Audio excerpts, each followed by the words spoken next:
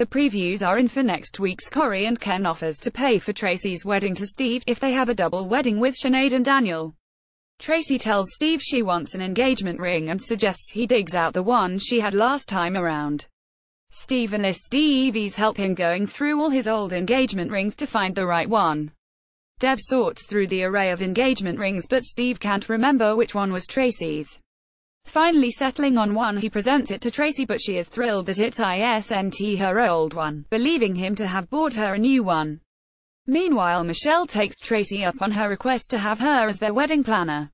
Fancy writing a guest blog post for us? All details here. Read more Corey news, interviews, gossip and spoilers. Follow us on Twitter and like us on Facebook. Please read our advice for leaving comments on the Coronation Street blog. All original work on Coronation Street blog is covered by a Creative Commons license.